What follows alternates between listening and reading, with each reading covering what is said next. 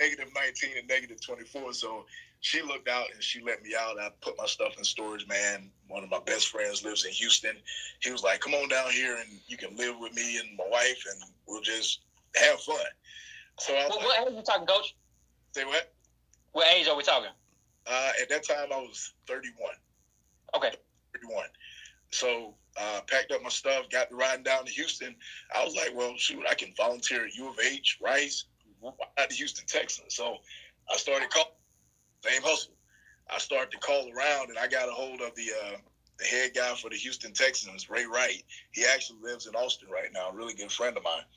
Ray, I bugged that man so much. I called him so many times that he thought he knew me. That's a lesson in that. Yeah.